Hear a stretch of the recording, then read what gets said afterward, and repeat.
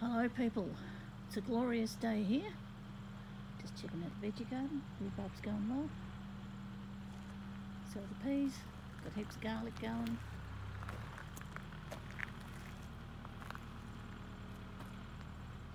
Got some spinach, English spinach and some beetroot. Then got garlic growing in the pots. Right. We've finished the framework for the shelter over the cob oven, and we've just basically used bush poles. It's 2 bits of hardwood timber, and we're just waiting now for the ColourBond roof that we've ordered, same as the little shed, which is woodland grey.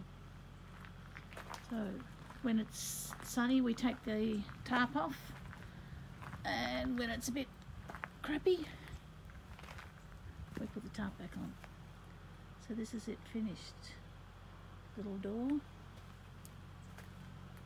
We've had a few fires in it, that's what the black stuff is. So we're still on a learning curve on how to use this, but it's coming along nicely. Haven't really done much more to the house. Gary's had a bit of a bum knee, so we've been waiting for that to repair itself. It's all better now. Don't know if you can hear the tractor in the background, but he's out moving bluestone, so over the next day or two he'll probably get back into laying some stone, but it's been pretty crappy out there. Alright, that's it.